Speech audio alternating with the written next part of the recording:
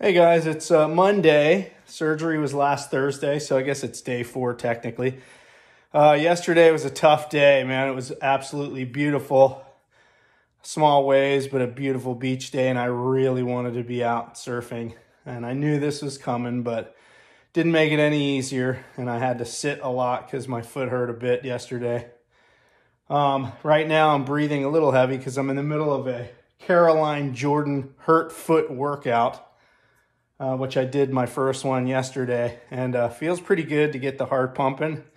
These are the kind of workouts I don't normally do. I normally run and surf and do some pull-ups and stuff, but trying something different just to stay fit and keep myself from going nutso. Pain levels are down today because I had my foot up quite a bit yesterday, and I've been getting way more sleep than I normally do. I normally get about 6 to 7 hours a night at the most.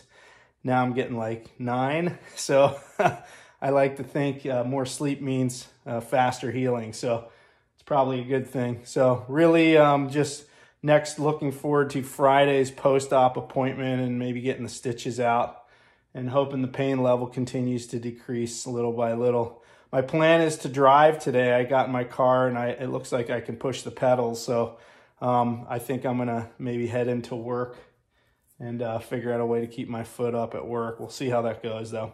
All right, so that's the report for today. By the way, I am off the heavy meds. I only needed them for 24 hours, and I'm just taking Celebrex, which is like an NSAID, non-steroidal anti-inflammatory, just to keep, the swelling at a minimum. So recovery so far so good. Definitely not easy. It's a beautiful sunny day outside, and I'm sitting in here. But thanks to these Caroline Jordan workouts for people with hurt feet, I definitely recommend them. I'm definitely getting a bit of a workout. Okay, see ya.